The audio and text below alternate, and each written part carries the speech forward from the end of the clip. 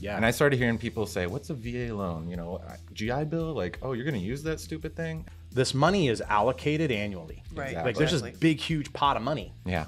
All you're doing is saying, yeah, I'll take a little. Do some math and just add up how much money, just BAH, you know? It's just phenomenal. What kind of thoughts and things you guys have around, you know, being niched into the military space? Yeah, I mean, honestly, it just came down to like who we wanted to spend our time with and who we wanted to help out.